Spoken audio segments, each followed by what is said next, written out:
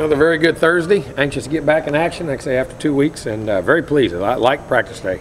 High execution, high intensity as far as the focus and concentration. Great attitudes. Guys knew what they were doing. Just flying around and being very efficient in how we practice. I really like that. And we usually are a team who plays like we practice. So I'm feeling very comfortable and excited. That'll be fun. How was the atmosphere after practice was done? Is everybody a little bit more relaxed? They are. They're relaxed. I mean, I think they feel confident about what they're doing. I mean, I think they have confidence in what they're doing in themselves, and we know it's going to be a tough game. We respect Clemson. It's a great atmosphere, great environment. They got a great team, but looking forward to the challenge.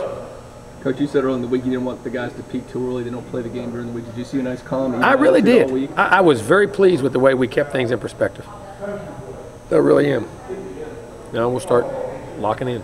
How can you tell if they're keeping it in perspective? Just you've been around them enough. It's like, how can people, how your wife or people you're married to, you're with all day long. You can tell when things bother them or when something's hitting them or how they're thinking. You know what I'm saying?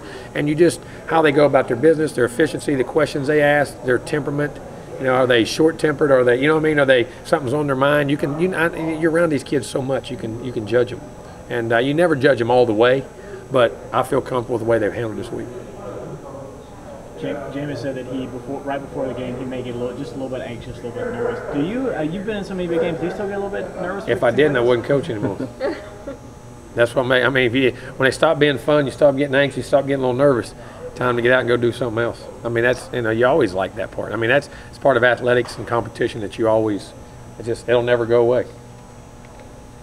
Decide who your side captain or captains are going to be? Nah, we're going to make that decision. We're going to make that decision here tonight. Health-wise, you feeling good going? Yeah, I am. I mean, we got a few guys out. I mean, there's Ira Higgins, Happel, Hunter, and you got Jeremy Kerr and Matthew Thomas. Thomas is a shoulder? Yes, got a shoulder. Jake, give me some term. It's something to do with the labor. Okay. I'm going to end that conversation. He told me, and I can't remember what he said. Something to do with the labrum, so I'm not a doc.